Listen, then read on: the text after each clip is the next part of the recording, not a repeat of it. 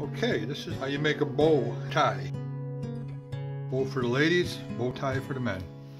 Okay, you just put this right here. There's nothing up my sleeve. All right, face out. Fold it in half. Okay, and fold it in half again. The newer the bill, the more you crease it, the better it's going to come out. Okay, now you spread it. Hold this down and spread this out like this. Hold it down and spread it so that you can bend it right along there. Fold it, crease it, boom. Now do it on the other side. Spread it down, hold this down, and then there's a little bend mark. You go right in the center, boom, crease it, and then open it up again. Right? Now, take it and fold it towards the front until it gets to there, and fold it down. Do it on the other side until you get to there. Boom. Now, take the corner, one side, take the corner, bring it down to the middle. Take this, bring it down to the middle. Take this, bring it down to the middle. And take this and bring it down to the middle.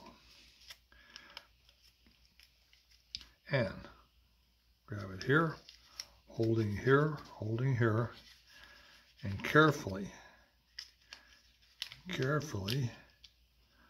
open it up the face. Bring it, spread it apart too fast, you'll probably split it.